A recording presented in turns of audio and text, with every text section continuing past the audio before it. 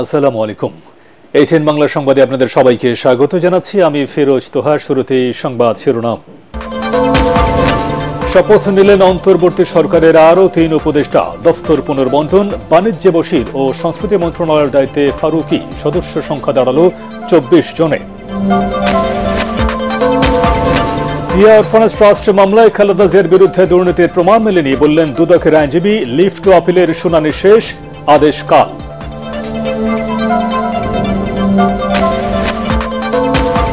এবং শ্রদ্ধা ভালোবাসায় শহীদ নূর হোসেনকে স্মরণ করছে জাতি। তার আত্মত্যাগ এবং 24-এর গণ আন্দোলন একই সুতোয় গাঁথা বললেন রাজনীতিবিদরা।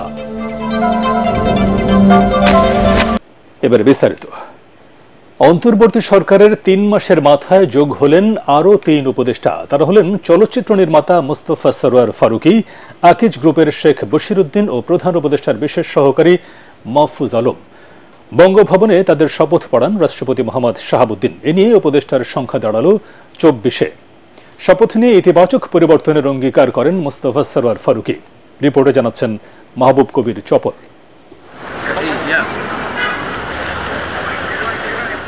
অন্তর্বর্তী সরকারের কাজের গতি বাড়াতে যোগ করা হলো আরও 3 উপদেষ্টাকে। বঙ্গভবনে তাদের শপথ পড়ান রাষ্ট্রপতি মোহাম্মদ শাহাবুদ্দিন। সশ্রদ্ধ চিত্তে শপথ অন্তর্বর্তীকালীন সরকারের উপদেষ্টা পদের কর্তব্য বিশ্বস্ততার সহিত পালন করিব। আমি সংবিধানের রক্ষণ সমর্থন ও নিরাপত্তা বিধান করিব। 5 জনের নাম এলেও এদিন শপথ নেন চলচ্চিত্র নির্মাতা মোস্তফা সরোয়ার ফারুকি, প্রধান উপদেষ্টার বিশেষ সহকারী মাহফুজ আলম ও আকিজ গ্রুপের ব্যবসায়ী শেখ বশিরউদ্দিন। শপথ উপলক্ষে বঙ্গভবনে উপস্থিত ছিলেন প্রধান উপদেষ্টা ডক্টর মোহাম্মদ ইউনুস সহ বেশ কয়েকজন উপদেষ্টা। আমন্ত্রণ জানানো হয় 3 বাহিনীর প্রধান ও বিশিষ্ট ব্যক্তিদের।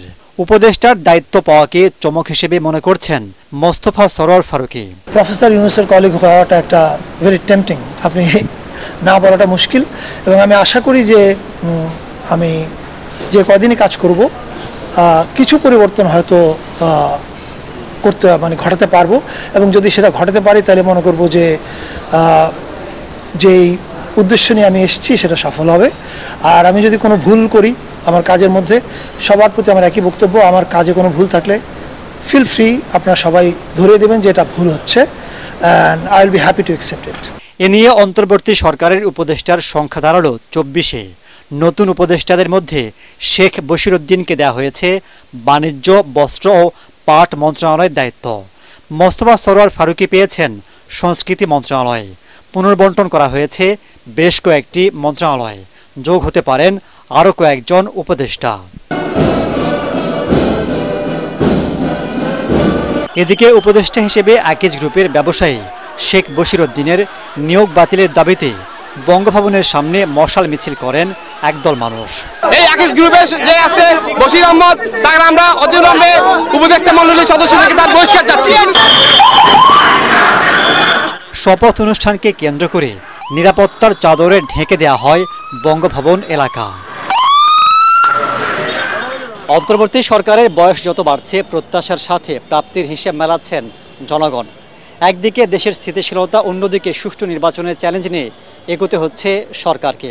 তাই অল্প সময়ে অধিক কাজ করতে পারদর্শী লোকদেরকেই দায়িত্ব দেবার চেষ্টা করছে সরকার। মাহবুব কবির চপল, ATN বাংলা, ঢাকা। গণহত্যার বিচার না হওয়া পর্যন্ত আওয়ামী লীগ ও তার অঙ্গ সংগঠনের রাজনীতি করার কোনো অধিকার নেই বলে মন্তব্য করেছেন বৈষম্য বিরোধী ছাত্র আন্দোলনের আহ্বায়ক হাসনাত আব্দুল্লাহ।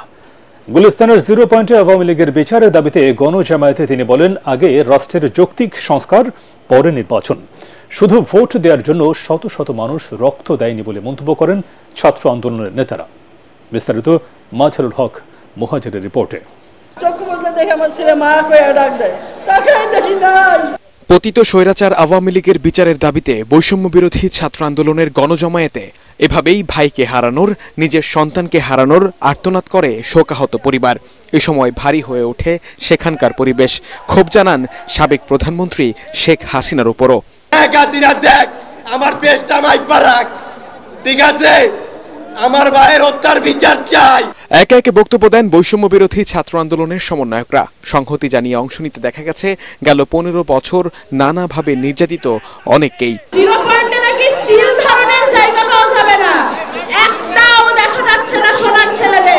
সবাই হারিয়ে গিয়েছে, সবাই গর্তে ঢুকে গিয়েছে। আমাকে নিষিদ্ধ করা, আমাকে রাষ্ট্রদ্রোহী এগুলো বলে চালিয়ে দেওয়ার চেষ্টা করেছিল। আল্লাহর ফয়সালা, আজকে ছাত্রলীগ নিষিদ্ধ হয়ে গিয়েছে। বিগত 15 বছর আওয়ামী লীগ সরকার শহীদ নূর হোসেনের রক্তের সাথে বেইমানি করেই দেশে স্বৈরাচার কায়েম করেছে বলে জানান বৈষম্য বিরোধী ছাত্র আন্দোলনের নেতারা। আওয়ামী লীগ তার নিজের কর্মী সেই যুবলীগে নূর হোসেনের রক্তের সাথে বেইমানি করেছে। যতদিন না আপনাদের ভোটে আপনাদের দ্বারা নির্বাচিত একটি জনতার সরকার না হচ্ছে, সকল মতপার্থক্য ভুলে গিয়ে একসাথে আজকের মতো করে বাংলাদেশের যে কোনো প্রান্তে আমরা নামবো, অবশ্যই আপনাদের সাথে। এ সময় বৈষম্য বিরোধী ছাত্র আন্দোলনের আহ্বায়ক হাসনাত আব্দুল্লাহ বলেন, আওয়ামী লীগের বিচার এখন সময়ের দাবি। পিলখানা কিংবা শাপলা চত্বরে হত্যাযজ্ঞের মতো নৃশংসতা ভুলবে না জাতি। কোন হত্যার সাথে যারা জড়িত, আওয়ামী লীগ, ছাত্রলীগ, যুবলীগ, তাদের যতদিন না পর্যন্ত বিচার নিশ্চিত হয়, যতদিন না পর্যন্ত ছাত্র নাগরিক সিদ্ধান্ত নেয়, ততদিন পর্যন্ত তাদের জনসম্মুখে আসার কোন ধরনের অধিকার নেই। কোন জালিমের প্রতি দয়া দেখালে মজলুমের প্রতি জুলুম হবে বলেও মন্তব্য করেন ছাত্র আন্দোলনের নেতারা। মাসহারুল হক মুহাজির, ATN বাংলা, ঢাকা। এখন গণ আন্দোলনে ক্ষমতা হারিয়ে আওয়ামী লীগ কর্মসূচির নামে বিভিন্নভাবে দেশকে অস্থিতিশীল করার চেষ্টা করছে বলে অভিযোগ বিএনপির। দলের নীতি নির্ধারকরা বলেন, রাজনৈতিকভাবে দেউলিয়া হয়ে আওয়ামী লীগ রাজপথে নামতে নতুন মার্কিন প্রেসিডেন্ট ডোনাল্ড ট্রাম্পকে ঢাল হিসেবে ব্যবহার করছে। রাজধানীতে আলাদা অনুষ্ঠানে বিএনপি নেতারা দাবি করেন, দুর্নীতি দুঃশাসনে ক্ষমতা হারানো শেখ হাসিনা আর কখনোই জনগণের সমর্থন নিয়ে দেশে ফিরতে পারবেন না। রিপোর্ট মইনুল্লাহ সানেদ।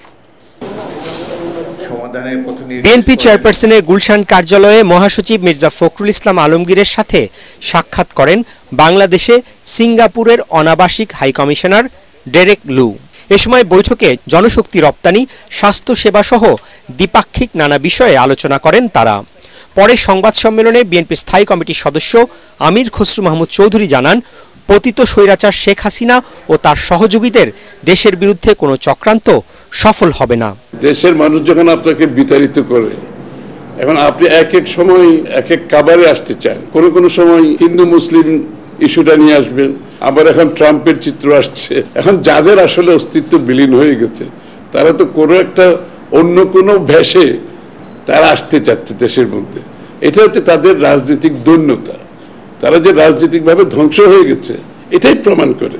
এদিকে বিপ্লব ও সংহতি দিবস উপলক্ষে জাতীয় প্রেস ক্লাবে জিয়া পরিষদের আলোচনা সভায় যোগ দেন দলের স্থায়ী কমিটির আরেক সদস্য অবসরপ্রাপ্ত মেজর হাফিজউদ্দিন আহমেদ। পরে সাংবাদিকদের প্রশ্নের জবাবে তিনি বলেন, ভারতে বসে শেখ হাসিনা বাংলাদেশের স্বাধীনতা সার্বভৌমত্ব নিয়ে অপপ্রচার চালাচ্ছেন। ডুবন্ত ব্যক্তি খড়কুটা ধরে বাঁচতে চায়, শেখ হাসিনারও একই অবস্থা হয়েছে। জনরসের দেশ থেকে বিতাড়িত হয়ে পালিয়ে গিয়ে তিনি এখন দুঃস্বপ্ন দেখছেন, কিভাবে বাংলাদেশে আবার প্রবেশ করা যায়, কিভাবে বাংলাদেশকে আনস্টেবল করা যায়, যার ফলে তিনি আর জনগণের সমর্থন নিয়ে কোনোদিন বাংলাদেশে প্রবেশ করতে পারবেন না। একই জায়গায় আরেক অনুষ্ঠানে দলের ভাইস চেয়ারম্যান শামসুজ্জামান দুদু বলেন, নির্বাচিত সরকারের হাতে ক্ষমতা হস্তান্তরের আগ পর্যন্ত সবাইকে সজাগ থাকতে হবে। যারা গণতন্ত্র, নির্বাচন এগুলো আড়াল করতে চায়, তারা পক্ষান্তরে ফ্যাসিবাদের সমর্থক হিসেবে চিহ্নিত হয়। নাগরিক ফোরামের আলোচনা সভায় বক্তারা অন্তর্বর্তীকালীন সরকারের সংস্কার কার্যক্রমের প্রতি পূর্ণ সমর্থন জানান। মইনুল হাসান, ATN বাংলা, ঢাকা। অন্তর্বর্তী সরকারের প্রধান উপদেষ্টার সাথে সৌজন্য সাক্ষাৎ করেছেন সেনাবাহিনী প্রধান জেনারেল ওয়াকারুজ্জামান। সাক্ষাতে দেশের সার্বিক আইন শৃঙ্খলা পরিস্থিতি ও সেনাবাহিনীর ন্যায় বিভিন্ন পদক্ষেপ সম্পর্কে প্রধান উপদেষ্টাকে অবহিত করেন বিমান বাহিনী প্রধান। এ সময় সেনাপ্রধান জেনারেল ওয়াকারুজ্জামানকে প্রয়োজনীয় দিক নির্দেশনা দেন প্রধান উপদেষ্টা। জিয়া অরফানেজ ট্রাস্টের অর্থ আত্মসাতের সাথে বিএনপি চেয়ারপারসন বেগম খালেদা জিয়া জড়িত ছিলেন না বলে সর্বোচ্চ আদালতকে জানিয়েছেন দুদকের আইনজীবী বিচারপতি আশফাকুল ইসলামের নেতৃত্বে 3 বিচারপতির বেঞ্চে লিভ টু আপিলের শুনানিতে তিনি একথা বলেন। এ বিষয়ে কাল আদেশ দেবেন আপিল বিভাগ। এদিকে খালেদা জিয়ার আইনজীবীদের দাবি, এজাহারের নাম না থাকলেও রাজনৈতিক প্রতিহিংসায় তাকে অন্যায়ভাবে সাজা দিয়েছিল ফ্যাসিস্ট আওয়ামী সরকার। Humayun report. Zia orphanage trust দুর্নীতি মামলায় 2018 সালের 8 ফেব্রুয়ারি বিএনপি চেয়ারপারসন ও সাবেক প্রধানমন্ত্রী বেগম খালেদা জিয়াকে 5 বছরের কারাদণ্ড দেয় ঢাকার বিশেষ জজ আদালত। পরে আপিলের শুনানি শেষে হাইকোর্ট সাজা বাড়িয়ে করেন 10 বছর।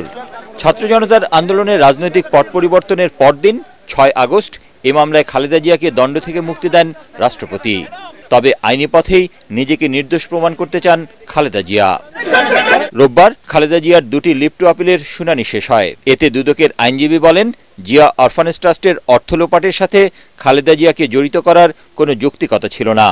রেকর্ডে যেটা আছে সেটাই দেখাচ্ছে, এফআইআর থেকে শুরু করে চার্জশিট থেকে এমনকি ডিপোজিশন, ডিফেন্স উইটনেস পর্যন্ত আমি দেখাই দিচ্ছি সমস্ত ফ্যাক্টে, যে ওইভাবে আত্মসাৎ এটাকে বলা যায় না। ট্রাস্টের নামেই টাকাটা আছে, জাস্ট ফান্ডটা বিভিন্ন সময় মুভ করেছে, বাট টাকাটা সেখানেই পড়ে আছে। বিএনপির আইনজীবীদের দাবি, খালেদা জিয়াকে রাজনীতি থেকে সরিয়ে দিতেই এই মিথ্যা মামলা করে শেখ হাসিনা সরকার। এই 2 কোটি 33 লক্ষ টাকা থেকে একটা টাকাও তসরুফ হয়নি, সমস্ত টাকা অব্যবহৃত ছিল এবং ব্যাংকে আছে। অর্থাৎ শেখ হাসিনা ওয়াজেদ পবিত্র সংসদে দাঁড়িয়ে নির্জলা মিথ্যা কথা বলেছিল, সেটা দুদকের লয়ারই প্রমাণ করে দিয়েছে। এফআইআরের মধ্যে বা কোনো সাক্ষী এই ধরনের কোনো ভাষা উল্লেখ করেন নাই যে বেগম খালেদা জিয়া কোনো একটি টাকায় হাত দিয়েছেন এবং কোনো একটি টাকা তিনি আত্মসাৎ করেছেন। সবকিছু বিবেচনা না করে একতরফাভাবে একটি জাজমেন্ট দিয়েছেন। রাষ্ট্রপক্ষ, দুদক ও বাদীর ত্রিপক্ষীয় শুনানি শেষে সোমবার আদেশের জন্য দিন ঠিক করেছেন সর্বোচ্চ আদালত। এদিন আদালতে শুনানি করলেও আদেশের আগে মন্তব্য করতে রাজি হননি attorney general. Humayun Chishti, ATN Bangla, Dhaka. July August গণহত্যা মামলায় সাবেক প্রধানমন্ত্রী শেখ হাসিনা সহ পলাতক ফ্যাসিস্ট চক্রকে ফিরিয়ে আনতে সব ধরনের পদক্ষেপ নেওয়া হবে বলে জানিয়েছেন আইন উপদেষ্টা ডক্টর আসিফ নজরুল। সকালে আন্তর্জাতিক অপরাধ ট্রাইব্যুনালের সংস্কার কাজ পরিদর্শন শেষে তিনি বলেন, খুব শিগগিরই ইন্টারপোলের মাধ্যমে পলাতক আসামিদের বিরুদ্ধে রেড অ্যালার্ট জারি করা হবে। এ সময় চিফ প্রসিকিউটর তাজুল ইসলাম বলেন, সরকারের সিদ্ধান্ত হলেই দল হিসেবে আওয়ামী লীগের বিচার কাজ শুরু হবে। যেই খুনি গোষ্ঠী আপনার জুলাই আগস্ট মাসে গণহত্যা চালিয়েছে, যারা পালিয়ে আছে, তাদেরকে ধরার জন্য আমরা ইন্টারপোলের মাধ্যমে রেড নোটিশ জারি করতে যাচ্ছি। এটা খুব দ্রুত হবে। আমরা তারা যেখানেই থাকুক না কেন, আমরা তাদেরকে গ্রেফতার করে বাংলাদেশে নিয়ে আসার জন্য সর্বোচ্চ পদক্ষেপ, সর্বোচ্চ আন্তরিকতা নিয়ে কাজ করব। বাংলাদেশে ফ্যাসিবাদের কোনো জায়গা হবে না। ষড়যন্ত্র করার চেষ্টা করলে ঐক্যবদ্ধ হয়ে রুখে দাঁড়াবার আহ্বান জানিয়েছেন ঢাকা মহানগর দক্ষিণের জামায়াতে ইসলামের secretary general doctor Shafiqul Islam Masud. রাজধানীর আগারগাঁওয়ের জাতীয় আর্কাইভ অডিটোরিয়ামে আয়োজিত সংহতি সমাবেশে তিনি এসব কথা বলেন। দেশকে ফ্যাসিবাদ মুক্ত রাখতে সবাইকে সজাগ থাকার আহ্বান জানান এই জামায়াত নেতা। আজাদ বিশ্বের দেখা পাবেন, কারণ হচ্ছে কোথায় মার্কিন প্রেসিডেন্টকে নির্বাচিত হয়েছেন, আমাদের দেশে এখন তার পোস্টার সাটিয়ে নাকি তারা দেশকে বিশৃঙ্খল করে তারা এই বাংলাদেশকে আবার দখল করে ফেলবেন। এই আধিপত্যবাদ এবং সাম্রাজ্যবাদের কোনো ঠিকানা বাংলাদেশকে 2024 সালের জুলাই আগস্টে আমরা শুধু কোনো একটা ফ্যাসিবাদের বিরুদ্ধে লড়াই করিনি, আমরা আধিপত্যবাদ এবং সাম্রাজ্যবাদের বিরুদ্ধে লড়াই করে জয় পরিবর্তন করেছি। বিএনপি সহ রাজনৈতিক দলগুলোর সমর্থন না পেলেও রাষ্ট্রপতি মোহাম্মদ শাহাবুদ্দিনকে অপসারণে অনড় বৈষম্য বিরোধী ছাত্র আন্দোলন। এটিএন বাংলাকে দেওয়া সাক্ষাৎকারে মুখ্য সংগঠক আব্দুল হান্নান মাসুদ এবং কেন্দ্রীয় সমন্বয়ক আবু বাকের মজুমদার বলেন, ফ্যাসিস্টদের মূল উৎপাটনের প্রতিশ্রুতি দিয়েই গণঅভ্যুত্থান সংঘটিত হয়। জনগণকে দেওয়া সেই ওয়াদা রাখতে রাজনৈতিক অংশীজনের সঙ্গে আলোচনা চলছে বলে জানান তারা। আদিন সজীবের আরও একটি রিপোর্ট। 5 আগস্ট অভ্যুত্থানে দেশের দীর্ঘ স্বৈর শাসনের পতন হলেও শেখ হাসিনার আমলের রাষ্ট্রপতি মোহাম্মদ শাহাবুদ্দিন রয়েছেন এখনো শপথেই। প্রধানমন্ত্রী শেখ হাসিনা রাষ্ট্রপতির কাছে পদত্যাগপত্র জমা দিয়েছেন। অন্তর্বর্তীকালীন সরকার শপথ নেন তার কাছে। এরপর পরিস্থিতি অনেকটা স্বাভাবিক মনে হলেও পদত্যাগপত্র নিয়ে রাষ্ট্রপতির এক বক্তব্যের পরপরই ফুঁসে ওঠে ছাত্র জনতা। রাষ্ট্রপতির অপসারণে আলটিমেটাম দেয় বৈষম্য বিরোধী ছাত্র আন্দোলন।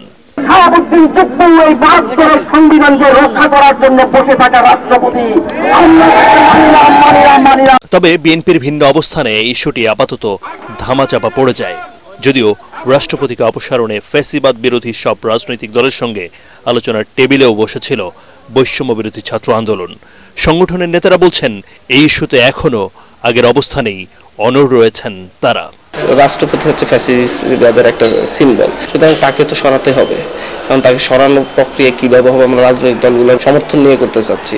কারণ রাজনৈতিক দলগুলো যদি তাদের রাজনৈতিক স্বাধীন স্বার্থে যদি সমর্থন না দেয়, তাহলে দেশের ছাত্র জনতা যারা হচ্ছে বিপ্লবের নেতৃত্ব দিয়েছে তারা তো সে প্রতিশ্রুতি থেকে সরে দাঁড়াবে না। আমাদের দুইটা স্ট্যান্ডার্ড, একটা হচ্ছে বৈষম্য বিরোধী ছাত্র আন্দোলন কি মনে করছে, আরেকটা হচ্ছে সে একটা বিষয়কে সার্বজনীন করার জন্য রাজনৈতিক অংশীদারগুলোর সাথে মতামতের ভিত্তিতে আলোচনা ভিত্তিতে একটা সিদ্ধান্তে পৌঁছানো। 5 আগস্টের পরবর্তী সময় থেকে কিন্তু আমরা চেষ্টা করেছি রাজনৈতিক অংশীদারগুলোর মতামতকে প্রাধান্য দেওয়া, জনগণের মতামতকে প্রাধান্য দেওয়া। এ বিষয়ে বিএনপির মতো বড় রাজনৈতিক দলের অবস্থান কৌশলী হলেও বৈষম্য বিরোধী ছাত্র আন্দোলনের সংগঠকরা বলছেন রাষ্ট্রযন্ত্রের কোথাও থাকতে পারবে না আওয়ামী ফ্যাসিবাদের কেউ।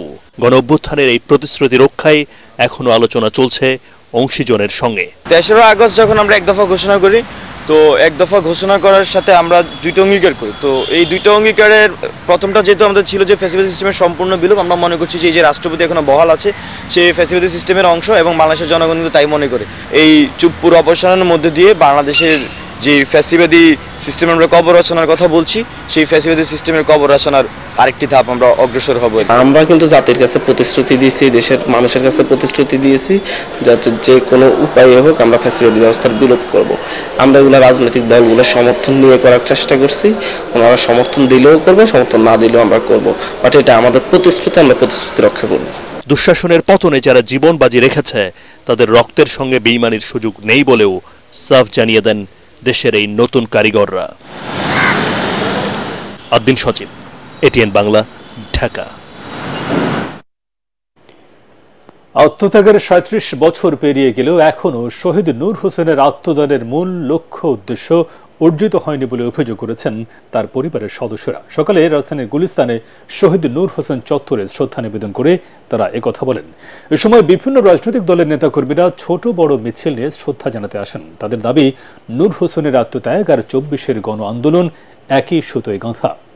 মুশফিকুর রহমানের রিপোর্ট। বুকে পিঠে স্বৈরাচার বিরোধী স্লোগান লিখে 87 স্বৈরাচার বিরোধী আন্দোলনে ভিন্ন মাত্রা যোগ করেন ঝাঁকড়াচুলের স্বাধীন চেতা এক যুবক। 10 নভেম্বর রাজধানীর গুলিস্তান এলাকায় তখনকার স্বৈরাচার বিরোধী একটি মিছিলের সামনে ছিলেন অসীম সাহসী নূর হোসেন। ওই মিছিলেই গুলিবিদ্ধ হয়ে শহীদ হন তিনি। সেদিন শহীদ নূর হোসেনের তাজা রক্তের বিনিময়ে স্বৈরাচার বিরোধী আন্দোলন আরও বেগবান হয়। শহীদ নূর হোসেন দিবস উপলক্ষে গুলিস্তানের 0 পয়েন্টে শ্রদ্ধা নিবেদন করতে আসেন বিভিন্ন রাজনৈতিক দলের নেতাকর্মীরা। তারা বলেন, যুগে যুগে রক্ত দিয়ে স্বৈরাচারের পতন ঘটানো হলেও ফ্যাসিস্ট ব্যবস্থার বিলোপ না হলে মুক্তি মিলবে না। উপরের মাফিয়া আর রাস্তার মাফিয়া এরা মিলিয়েই এই স্বৈরাচারী ব্যবস্থা টিকিয়ে রাখে। যে কোনো ছুতায়, যে কোনো চেহারায় স্বৈরতন্ত্র, পতিত ফ্যাসিবাদী শাসকরা আবার তারা ফিরে আসার একটা তৎপরতা এটা আমরা লক্ষ্য করেছি। অতীত আওয়ামী লীগকে কোনো চেহারায় তাদের ফিরে আসার আপাতত কোনো সুযোগ নেই।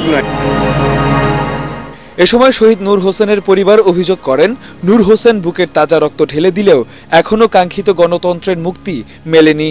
অবস্থা অনেক খারাপ যে শহীদ হোসেন নিয়ে রাজনীতি করাটা এটা আমরা মানতে পারতেছি না। গণতন্ত্রের জন্য যারাই শহীদ হয়েছে সেই গণতন্ত্রটা বাংলাদেশে প্রতিষ্ঠা হয় না। 37 বছরে পর্যন্ত গণতন্ত্র মনে হয় পাইনি।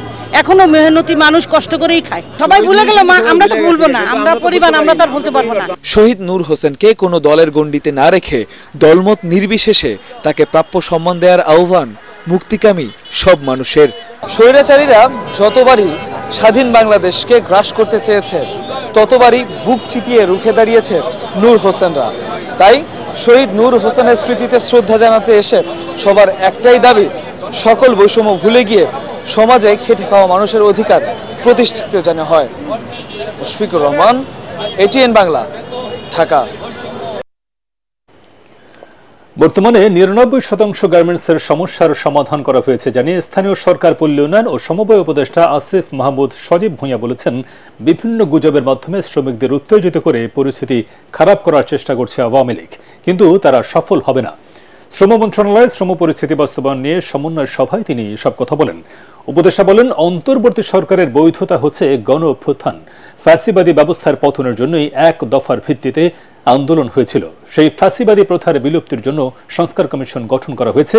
তাদের পরামর্শ অনুযায়ী সংস্কার কার্যক্রম চলবে। এই সরকারের বৈধতা হচ্ছে গণ অভ্যুত্থান এবং যে সিদ্ধান্ত হয়েছে সেটা হচ্ছে আইনি লিগ্যাল রেটিফিকেশন অ্যান্ড আদার্স, এবং আমরা বলেছি যে সংস্কার কমিশনগুলোর রিপোর্টের ভিত্তিতে সংস্কার কার্যক্রম চলবে এবং আমরা বাংলাদেশকে একটা যে ফ্যাসিবাদী ব্যবস্থার বিলোপের কথা আমরা এক দফায় বলেছি, যার ভিত্তিতে এই গণঅভ্যুত্থান সংগঠিত হয়েছে, সেই ফ্যাসিবাদী ব্যবস্থার বিলোপ সাধনের জন্যই মূলত সংস্কার কমিশনগুলো গঠন করা হয়েছে।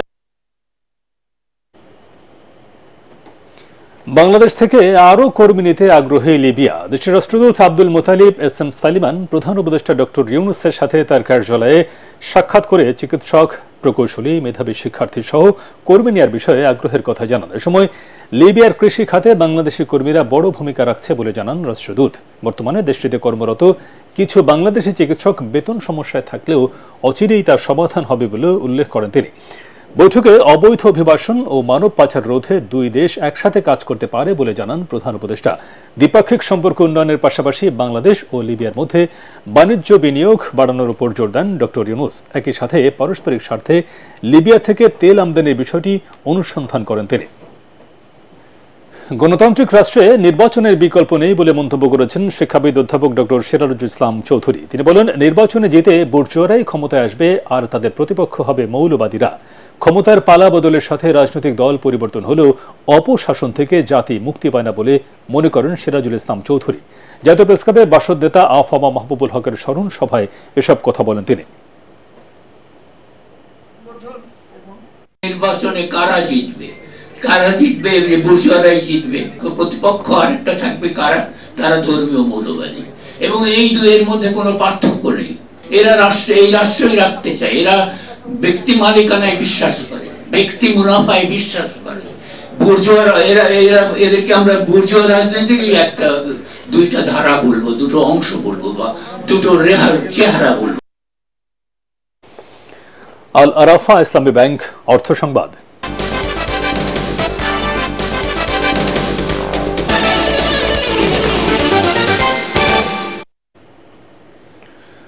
যত বেশি দেশের সাথে সম্ভব বাংলাদেশ মুক্ত বাণিজ্য চুক্তি করবে বলে জানিয়েছেন অন্তর্বর্তীকালীন সরকারের অর্থ উপদেষ্টা সালেহ উদ্দিন আহমেদ। সচিবালয়ে সিঙ্গাপুর বাংলাদেশ মুক্ত বাণিজ্য চুক্তি নিয়ে আলোচনা শুরুর উদ্বোধনী অনুষ্ঠানে তিনি কথা বলেন। উপদেষ্টা বলেন, হুট করে স্বল্পোন্নত দেশ থেকে উন্নয়নশীল দেশে উন্নীত হওয়ার প্রক্রিয়া বাস্তবায়ন করবে না সরকার। সিঙ্গাপুরের সাথে পণ্য ও সেবা ছাড়াও বিনিয়োগ খাতেও সম্পর্ক উন্নয়নের যে সুযোগ আছে বাংলাদেশ তা কাজে লাগাতে চায় বলেও জানান সালেহ উদ্দিন আহমেদ। যত দেশের সাথে আমরা পারি এফটিএ করবো, সেটা ডেফিনেটলি আমরা জাপান, ইন্দোনেশিয়া, ইন্ডিয়া এবং আসিয়ান কান্ট্রিজ আমরা চেষ্টা করছি আসিয়ানে যাওয়ার জন্য। With the help of Singapore also we need some help, and we have requested the prime minister of Malaysia also, remember doctor Anwar Ibrahim, we told him to negotiate. They will, this good office should also facilitate our entry, not entry maybe, but some kind of linkage with ASEAN. একটা so আমরা continue করব। পার্টেক্স খেলার খবর।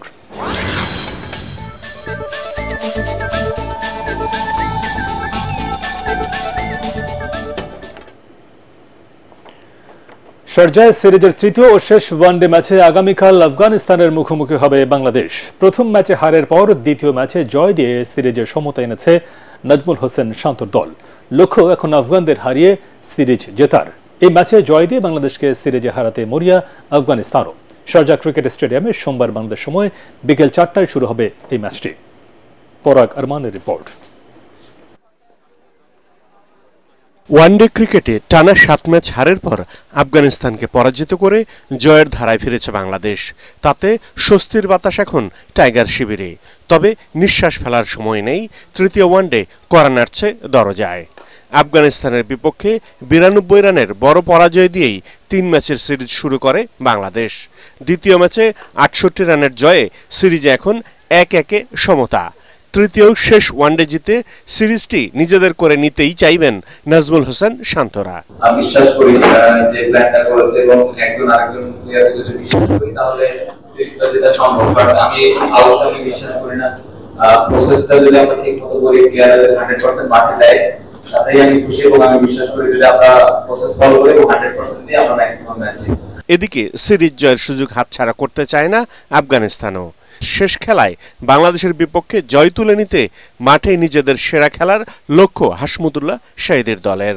তবে পরিসংখ্যানের হিসেবে সব মিলিয়ে দুই দলের 18 মোকাবেলায় বাংলাদেশের জয় 11টিতে আর আফগানিস্তান জিতেছে 7 ম্যাচে।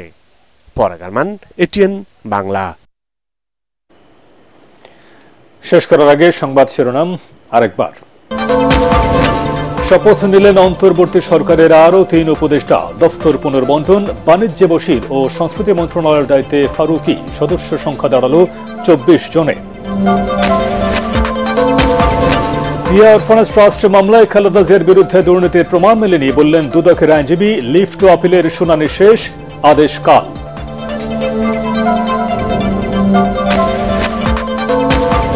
এবং শ্রদ্ধা ভালোবাসায় শহীদ নূর হোসেনকে স্মরণ করছে জাতি। তার আত্মত্যাগ এবং 24-এর গণ আন্দোলন একই সুতোয় গাঁথা বললেন রাজনীতিবিদরা। পরবর্তী সংবাদ দেখার আমন্ত্রণ জানিয়ে এখনকার মতো শেষ করছি। ATN বাংলার সংবাদ ইউটিউব দেখতে ব্রাউজ করুন youtube/ATN Bangla News। ধন্যবাদ সবাইকে।